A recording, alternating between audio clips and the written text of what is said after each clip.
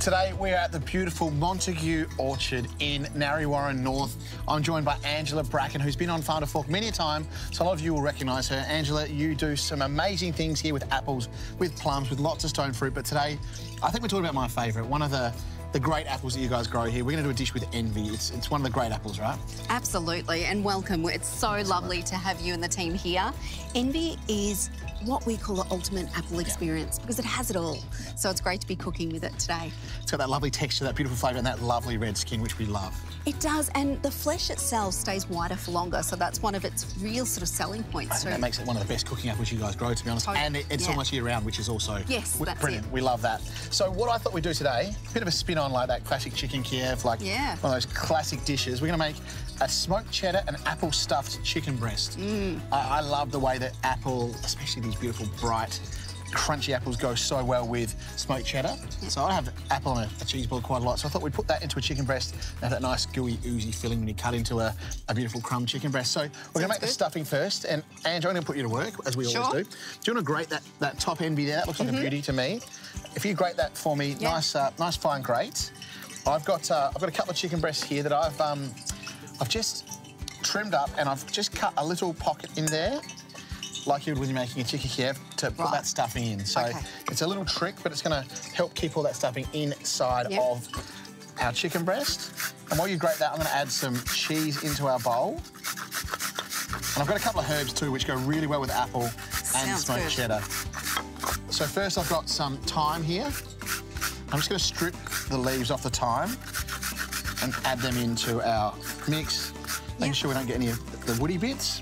Envy apple, see how juicy it is? Really juicy. Yep, I've got a trick for that. Yeah. I love that about the envy. It's got that nice, really nice fresh juiciness. It's going to help keep our stuffing and our filling nice and moist. I'm actually going to add some breadcrumbs in there to help it sort of keep that juice in there without it going and sort of leaching out of our breast. Yes. So now, before all the wind gets it, we're going to put our parsley in as well. Beat the wind. And then I've just got here just some onion that I've softened, diced up really finely, and softened in the pan. So lightly fried onion. With some oil. Bit of oil, pinch of salt. Goes really well with the apple as well. It just helps, that savoury note will help the apple come out as bright and sweet. Do you want to grate in some black pepper? And I'm going to add in some fine breadcrumbs just to help kind of combine everything and bring everything together.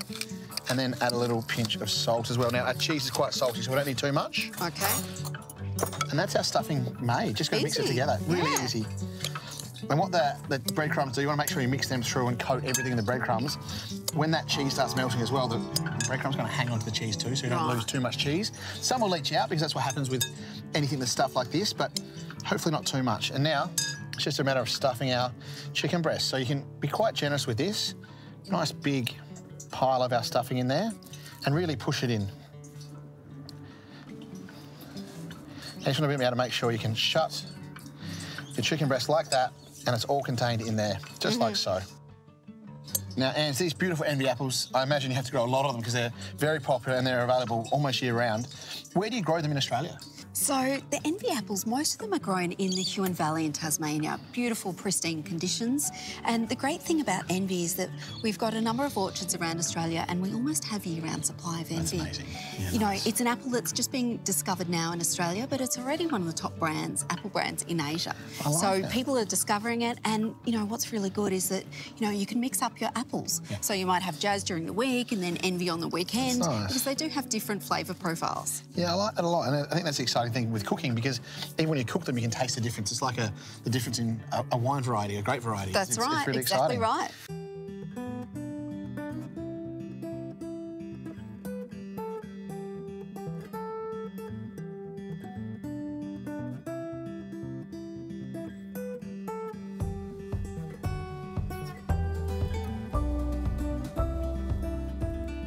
You know, what's really good is that, you can mix up your apples. So you might have Jazz during the week and then envy on the weekend, because they do have different flavour profiles. Yeah, I like that a lot, and I think that's the exciting thing with cooking, because even when you cook them, you can taste the difference. It's like the difference in a wine variety, a grape variety. That's right, it's really exactly exciting. Right, yeah. Well, I think we should crumb these guys up and get cooking, because we're almost time to eat. That's the bit I'm excited about. But what we need to do, get a little pan station, flour, eggs, breadcrumb. Yeah. Just like making a big chicken nugget that's stuffed full of deliciousness. Start with your flour and just get the flour coating it, and then... They're quite thick? Well, you want to pat off any extra flour. Right. So what I'm doing here, just to make sure it's just enough flour to make sure that the eggs stick. And then the egg is just enough egg to make sure that the breadcrumbs stick. Yeah. Get any friends out of the breadcrumbs. And then I just sort of let it drip off. Yeah. And this is the important bit. The breadcrumbs are the layer that stops the oil getting to that little pocket, that cavity. So you're going to really... Breadcrumbs on top. And would normal breadcrumbs work? Normal are good. You just get better texture from panko, but normal absolutely fine Crunchier. as well. Crunchier from panko. And all I do here is just really press it down to make sure you get a nice layer of panko on the top of that. Sure. Or you can make your own breadcrumbs. You can, exactly right. If you've got a bit of stale bread left over, you can make your own breadcrumbs. Absolutely. We're all about using things to their potential at Montague. Right. Yep, no, 100%. And that would be a great way to use up a bit of bread that got a bit tired. Yes. And then I've got a pan here on a nice high heat, about 180 degrees. Now we'll crumb this one and, again, just make sure that flour coats and then pat off any excess. Yep. Eggs. And then into our, a bit more egg on there. And then into our breadcrumbs, just get a real good coating of our breadcrumbs on both sides. Just really push it in there. Right.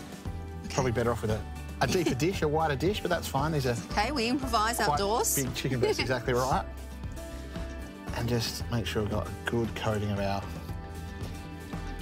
breadcrumbs, and then we can go straight into our pan, like so.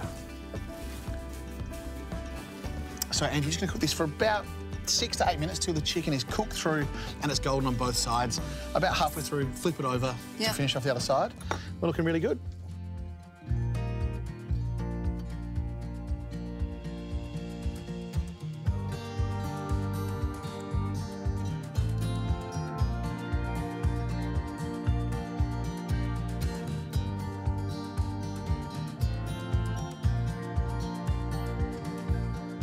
So you can see, and these chicken breasts are beautiful and golden. We've turned them. You can see a little bit of the herbs coming out, but we've still got a nice pocket full of cheese in there. Take this one off. Straight away, we're going to season it with a pinch of salt. When you fry stuff, you want salt on it straight away. And then just a bit of paper towel to dry up any excess oil. And then straight onto our plate. And next to you, I've got a little parsley, chive, and envy salad. So a perfect little garnish for this, to carry through some of that fresh envy apple flavour. And like we said at the start, if you chop it, it still keeps this nice, beautiful, blushing white colour. It does, and it makes it perfect for entertaining platters like with cheese, because you can leave it out there and it doesn't oxidise so quickly. It's going to stay that beautiful, lovely colour. I love the red on it. For me, that's a really nice, flavour-packed, quick and easy dish that you can do for the family.